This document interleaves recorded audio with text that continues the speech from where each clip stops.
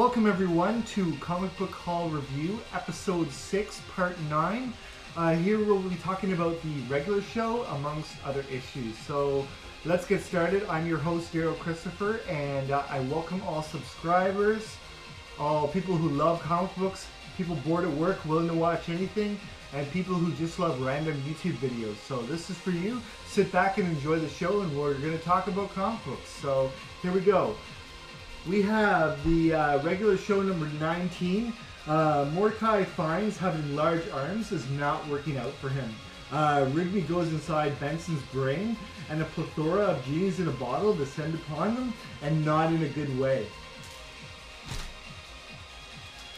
We have the regular show number 20.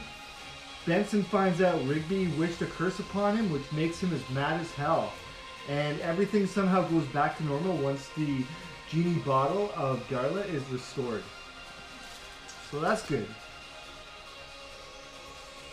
Here we have the Powerpuff Girls Super Smash Up number 1. This is the crossover between the Powerpuff Girls and Dexter's Laboratory. Dexter's sister Dee Dee accidentally gets exposed to Chemical X and then disappears through an interdimensional portal in his lab. So very cool stuff. Here we have the Powerpuff Girls Super Smash Up number 2.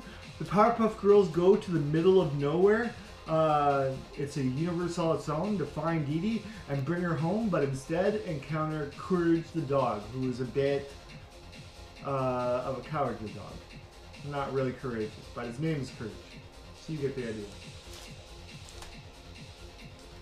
Here's a title that I picked up just for checking out. We have Winter World number 6.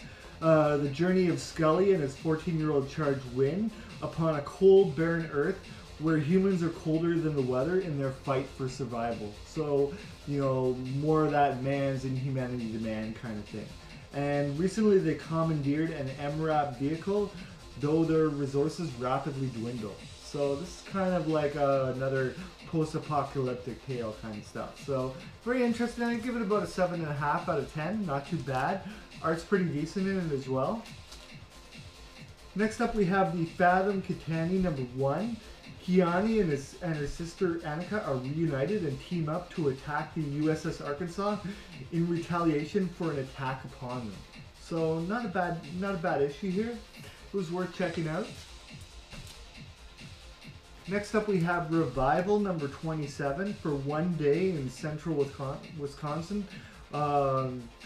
Officer Dana Cypress must deal with a situation where the dead are returned to life. And the highlight of this issue is probably the zombie or the reviver fish. So the dead have come back to life and things are going weird. So that's all you can take away from that.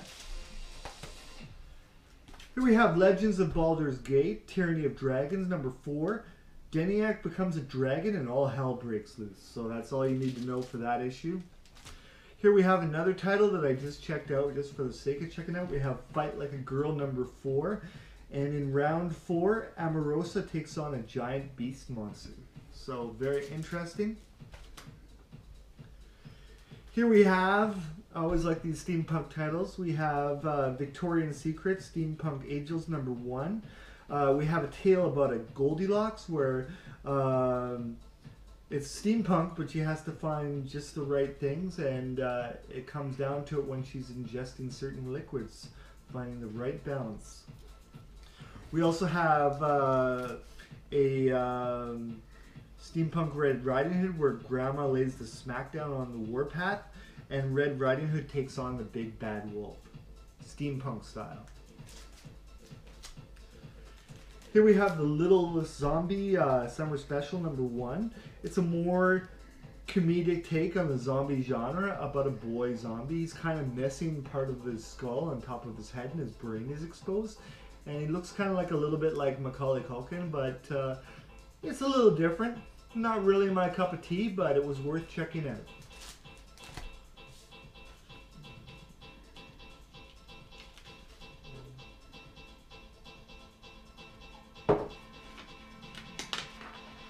Finally, we have an epic crossover here. We have Django Zorro number 3. And both Django and Zorro as his secret identity meet.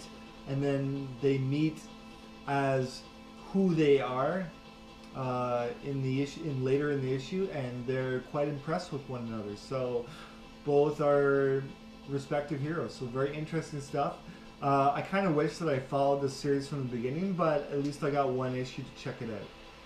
Anyway, that concludes episode 6, part 9 of Comic Book Hall Review.